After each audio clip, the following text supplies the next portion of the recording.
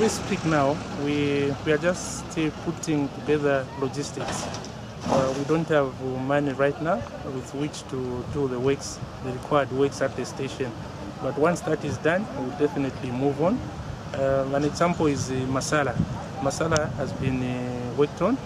Now from Masala we'll move on to Mulungushi. So we just want to ask our colleagues, the bus drivers, as well as the bus owners. These were the words of Ndola City Council Public Relations Manager Roy Kuseka on plans to rehabilitate Mulungushi bus station after it completed works on Masala station. But these sentiments have since been received with mixed feelings from some operators.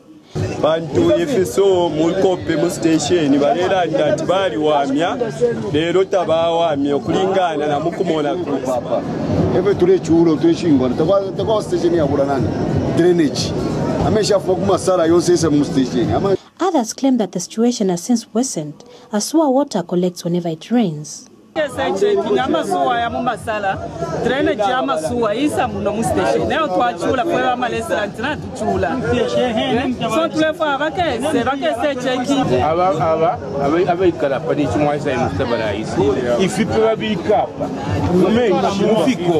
With the current state of affairs, it is left on the local authority to ensure that they go back to the drawing board and ensure that sanity is restored at the station.